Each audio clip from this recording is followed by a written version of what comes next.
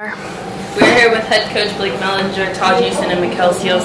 Coach, you got an exciting win, 105-92 over West Virginia State. What are you feeling? And it's, we dropped two tough ones here over the last week or so it's good just to get back on the right track.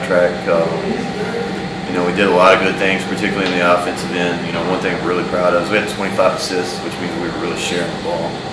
And then we just had a lot of guys contribute. You have 6 guys in double figures. I mean, that's huge for us. Yeah, just the balance, can you expand on that a little bit? I mean, not only scoring, but assists also? Yeah, well, one thing we have on this team is we have a lot of guys that can, what we say, dribble, pass, and shoot. And, I think our versatility from that standpoint makes us very effective offensively when we're playing together. It was really good to get Chance Sheffy back. He's kind of struggled here to start the season, but we knew he was going to break out of it, and it was good to get him back and playing well. But again, I think the assist number is the one that I'm most proud of. We had 12 from Kel, 7 from Chance, and 2 or 3 from other people. So just an excellent job by our guys just playing together and sharing the ball. You guys took the lead fairly early and kept it for most of the game. I mean, how important was that to jump out, get that lead? Yeah, I think it's good from a momentum standpoint. I wish we'd have handled it a little better in the second half. We didn't get the stops that we wanted. I thought we could have pushed it on out a little bit if we had it and put them away. We let them hang around there and had to fight for it a little more than I would have liked to. But at the same time, anytime you've got a working margin down the stretch, it's always good. Can you talk a little bit about on defense? They scored 62 of their 92 points in the paint.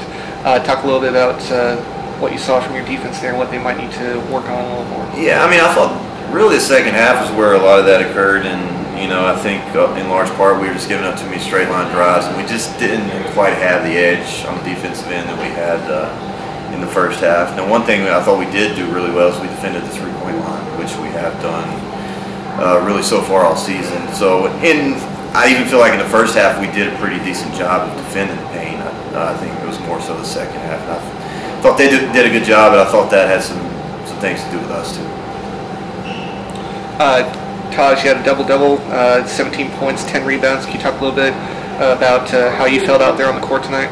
I just felt good. Last couple of games kind of a struggle, but I still had confidence because I always stay in the gym. Plus, I had my teammates always picking me up, and they found me in the right place, and I just executed. So it's just always a blessing. I just thank my teammates. Mikel, you had game-high 12 assists and 14 points for another double-double. Can you talk a little bit about how you felt out there on the court tonight? Just going up with Taj said, excuse me. Guys were open. With a team like this, anyone can shoot. So you just gotta find them. They did a great job, catching the ball, securing the ball, finishing layups, finishing threes, whatever it was. So it's just a good team. And then Taj and Mikel, you guys are going on the road for your next couple games. Can you talk a little bit about what's going to be the key for you guys to build off this win to keep that momentum going on your road trip? Keys is just staying disciplined on the defensive end and just continue playing as a team and just putting teams away when we got ahead. I agree with everything Tasha, and on the road in this league you need energy, so we can't come out flat. So we just got to focus on bringing the energy early and sustain it for 40 minutes. So if we do that, we'll be fine.